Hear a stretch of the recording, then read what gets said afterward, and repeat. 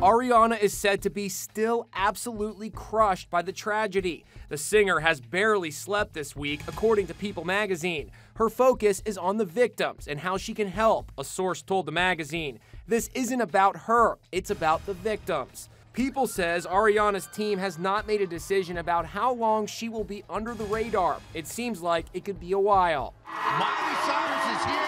On the Today Show this morning, Miley Cyrus had a message of support for Ariana. For my friend Ariana, it's just beyond me, and I can't wait till I get a second to give her a big hug for sure. Katy Perry choked up as she spoke about the tragedy at a concert in London last night. And you think, that's my friend, that's my sister, that's my brother, that's my cousin, that's the person that loves music.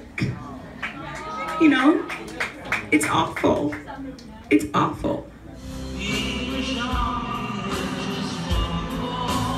Billy Joel performed the Beatles song A Day in the Life at his Madison Square Garden concert last night in tribute to the bombing victims.